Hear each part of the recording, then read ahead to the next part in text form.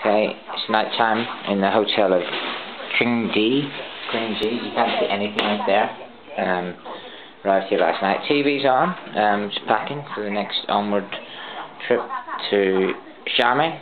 But this is the snow beer. First ever time I've tried it. It's not actually as cold as what it looks like, or what the label says, snow. But let's have a sip. Chinese beer isn't actually that bad, apart from Qingde, but this is okay. This is much better than Qingde. A few souvenirs from the day.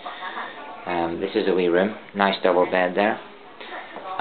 Yeah, hot shower, can you believe it, in China, and a decent toilet. So not bad, hostel, hotel, guest house, traditional Chinese dwelling place. Yes, it's watch a bit of TV and head to bed.